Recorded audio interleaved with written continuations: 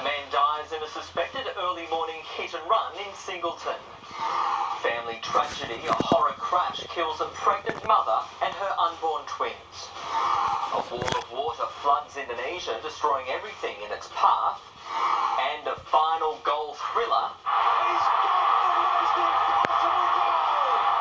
The Eagles from the West have clinched the AFL Premiership in the dying moments.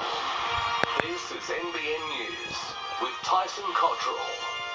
Good evening. Tonight, a search is underway for a driver believed to be responsible for a fatal hit and run in the Hunter this morning. A man visiting Singleton was found dead by the side of the road in the early hours.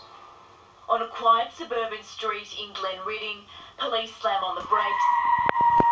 Again and again, they're trying to piece together what happened to a 44-year-old man who was found on the side of Carrington Street. This morning between 4 a.m. and 5:30, a man in his 40s was walking home to where he was staying in Singleton in Glenridding.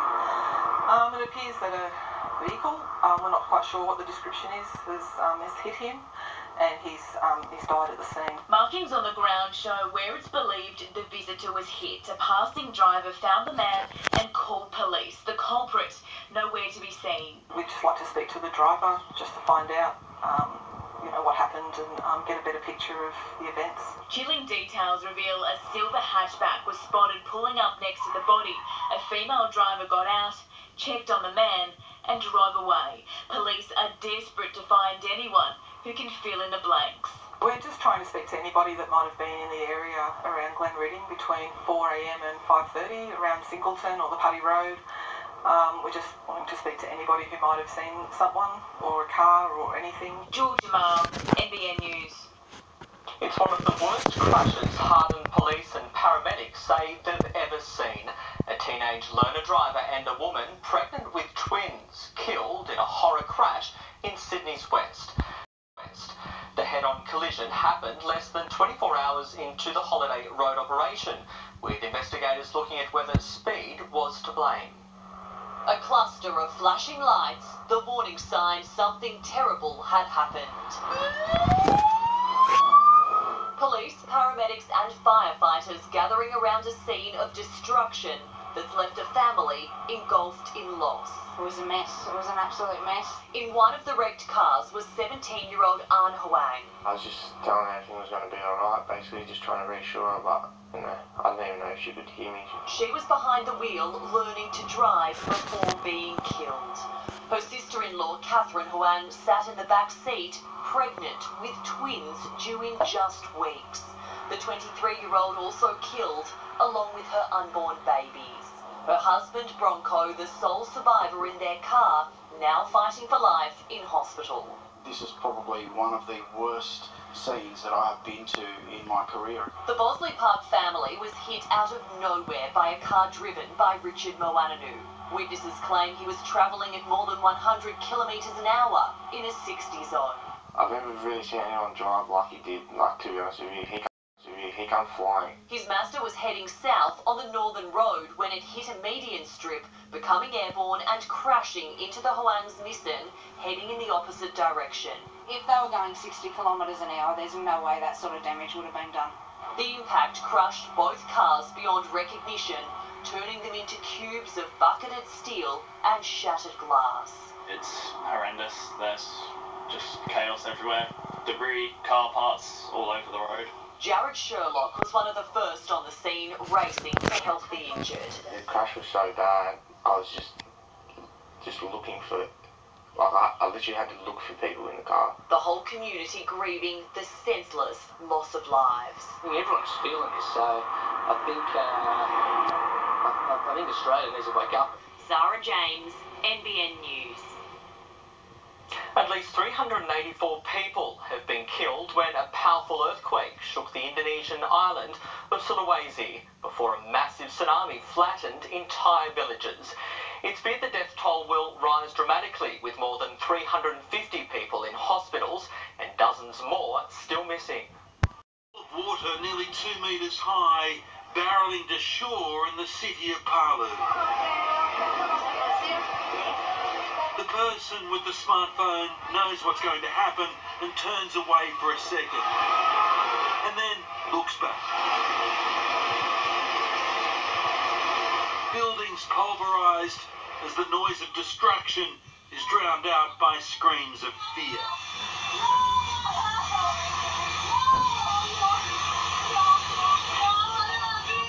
The water surged through the streets and the local mosque was destroyed. The city's main bridge was another casualty.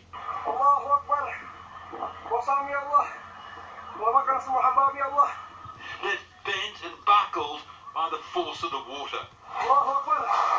These people were even closer to the tsunami's impact zone and they made a run for it. Just off the coast, the crew of a ship rode the giant whirlpool as the wave rushed in and then retreated.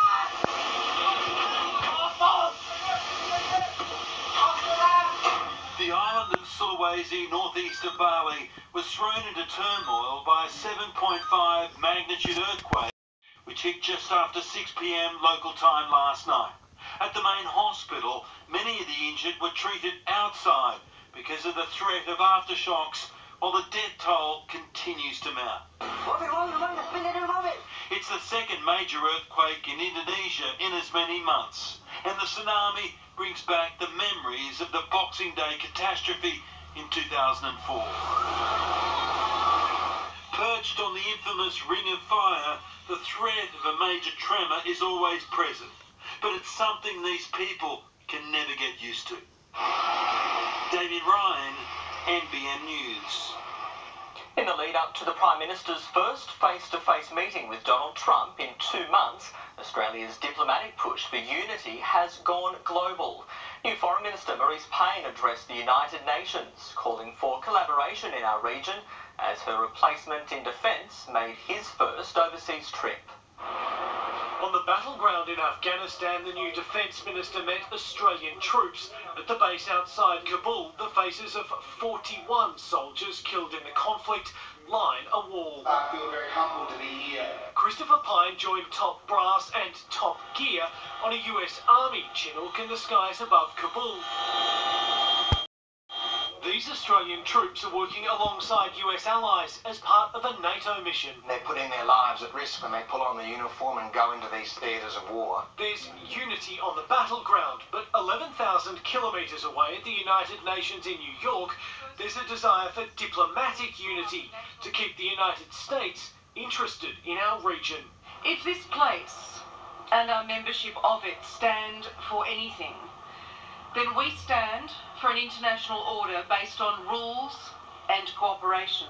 As the US slugs it out in a trade war with China and has escalating tensions with Europe, there's growing concern Donald Trump is dismantling the American-built systems that govern international relations and form the bedrock of Australia's foreign policy.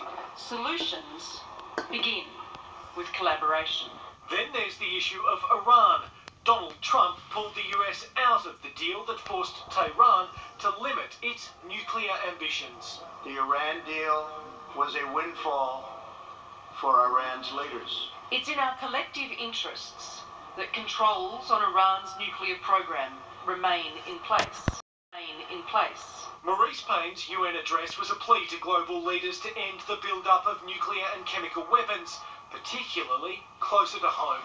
The world watches with anticipation the negotiations between the United States and North Korea. And Prime Minister Scott Morrison will get his first chance to be face-to-face with Donald Trump when the two leaders meet at the G20 summit in Argentina at the end of November. Jonathan Kersley, NBN News.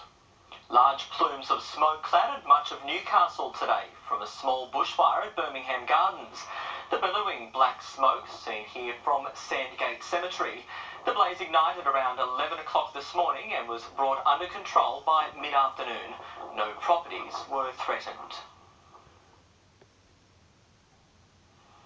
Traffic was flowing freely along Hunter Street today for the first time in 12 months. It's the first day some local businesses have seen steady foot traffic since light rail construction work began last year. The new addition to the road marks more than 70 years since a tram network ran through Newcastle's CBD. Meanwhile, the old Newcastle railway station has officially reopened with a street party underway tonight. The area will be relaunched as a multi-purpose public space, including heritage restored features, with future plans for a cafe and retail store. A 12-year-old boy is in a serious but stable condition after being bitten by a snake at Stockton this afternoon. Paramedics were called to the scene at around 1:30, finding the boy with pale lips and discoloured feet. The Westpac rescue helicopter was tasked to the scene, but he was taken by road ambulance to John Hunter Hospital. It's that time of year again. The flags go up and the beachgoers flock to the surf.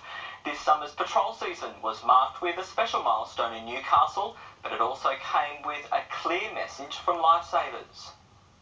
One of Newcastle's most prized possessions today, it, along with 12 other Hunter Surf lifesaving branches, celebrated the beginning of patrol season and 100 years of raising the flags, marked on the sand, in the ocean and from the headlands. The heart melter, and then when he played the last post in Reveille, it was really quite touching because our forefathers set us up, and how grateful are we that they set us up with a great culture. Newcastle's Lord Mayor presented each of the 6 Newcastle clubs with a $10,000 birthday present. At Nobby, they'll be buying more outboard motors, more rescue boards, more tubes. Patrol season runs from now until April. Last summer, 22 people drowned along the New South Wales coast between December and February. Overwhelmingly, men continue to represent the majority of drownings. However, last year, 7 women lost their lives, almost doubling the previous year. The message to swimmers is simple. Bathe between the flags, swim with a friend, and obey what the surf lifesavers are saying. Meanwhile, the 15 Central Coast clubs also celebrated their first patrol of the season, with plenty of juniors leading the way. Our goal is to have 0 drownings on our beaches, especially our patrol beaches. We work really hard on our beaches. We work hard within the community with our community education, and our messages are getting to the young children, which we believe get to the parents. Georgia Marr, NBN News. The small town of Dungog came alive today for its 4th annual Arts Festival. The main street was coloured with all kinds of characters as the country's town's cultural side took centre stage. It's the flagship event of the year that puts this country town on the map. From vintage vehicles to fire engines, it was all put on display in the main street of Dungog today. It was really a lot of fun. And seeing all that old machinery and the old cars, it was just brilliant. Cultural icons, both old and new, attracted curious eyes on the footpath. Alongside furry friends and fluorescent ladies, it truly was an eclectic mix of characters making their way down Dowling Street.